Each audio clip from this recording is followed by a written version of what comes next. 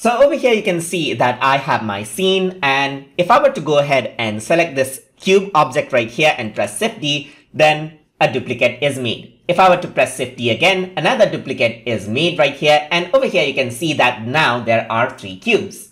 So if I were to go over here and select this cube right here, you can see that each of them, the respective one, is highlighted. I can also double click this and then rename it into, let's say for example, second cube right here. So these are the layers over here which you can control out. So as you select out the layer, you can arrange out the hierarchy of this and so forth, and everything is seen here when you parent and everything else. So now with the layers, what you can do is make something called collections. So collections are essentially like a group. So if I want to create a new collection, I simply press C on my keyboard, and then a second collection is made up.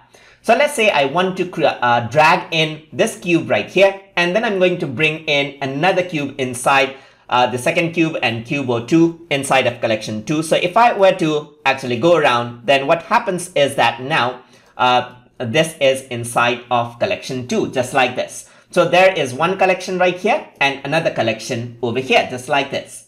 So another thing that I can do is I can drag the collection over here on my viewport now, and a copy is created just like this. So you can see that this collection is a copy of collection 2 now. So let's say I'm going to go around and press Shift A, and if I were to create something like a mesh, like circle right here, that is UV sphere right here, and now you can see that there's a sphere on this collection right here. So if I were to move this sphere, let's say for example on the left and right, you can see that the duplicate over here, that is collection 2, is being copied just like this. So I can go over here and then I can actually click and drag this out somewhere else as well. And if I were to make changes onto this collection, you can see that the change is there in all of the duplicates that we actually made.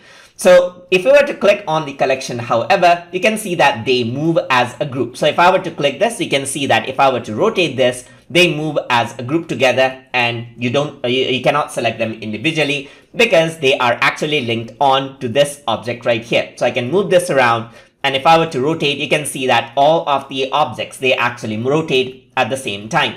But this is not a part of any collection, so you can see that they are independent right here. But if I were to move this, let's say for example, resize this, you can see that all of them move around at the same time, just like that.